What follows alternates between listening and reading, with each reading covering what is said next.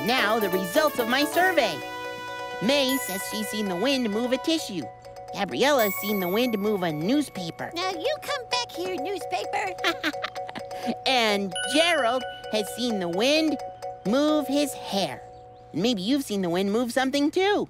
Well, there you have it. I am Sid, roving reporter and wind expert. Everybody, rug time! Ooh, that's Teacher Suzie.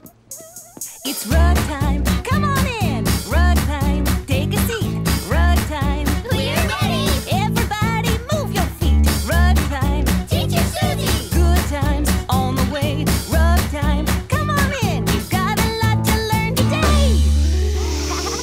I am the wind. Here I come.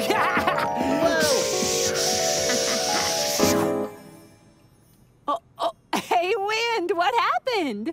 I stopped. Oh, and here comes the wind again.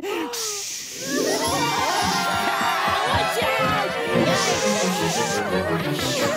Like a tornado.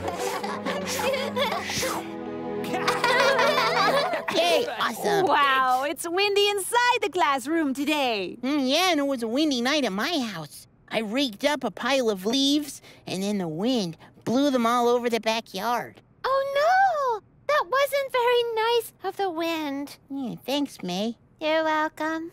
Suzie, what exactly is wind? Good question, Gabriella. When the air around us moves, it creates wind. But if wind is just air, can it really move big things like Sid's pile of leaves? Oh, that's another good question. And I have some pictures over here that will help answer that. Oh. Okay, well, the wind is a kind of weather. And sometimes there's a soft, light wind. And sometimes there's a big, strong wind that can move big things. Ooh. Wow. See? Here's the wind blowing a sailboat across the water. Cool. Neat. Yeah, and look.